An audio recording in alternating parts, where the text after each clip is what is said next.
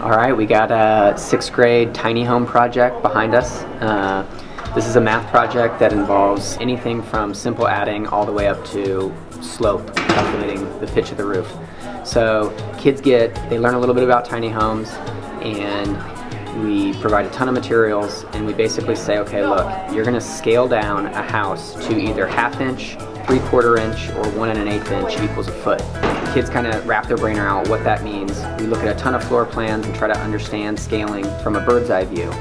They draw a floor plan, and then from there they start building sidewalls or drawing them out, and then they really start to struggle with, is a foot of space enough to walk through between my sink and my kitchen table? And all these little problems that they've never really thought about start to come out, and the math is what usually always solves those problems. We used fractions to scale down our building materials so that they would fit inside the walls that we needed them to fit in. And so basically, it was hard because if it was 1/32 off, then we had to change the whole thing. And it took lots of time to change them, and it was very frustrating.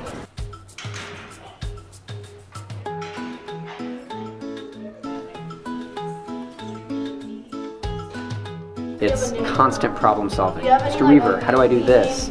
Or I have a problem, I think my window's too low because my counter is right there.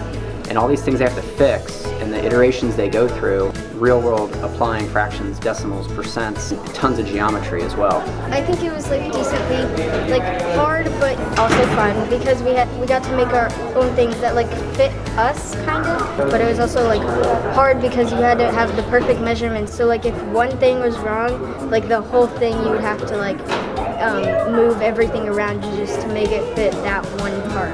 I like Mr. Weaver's math class because it's a very creative way to teach kids math, and they probably don't even know they're learning math while doing this.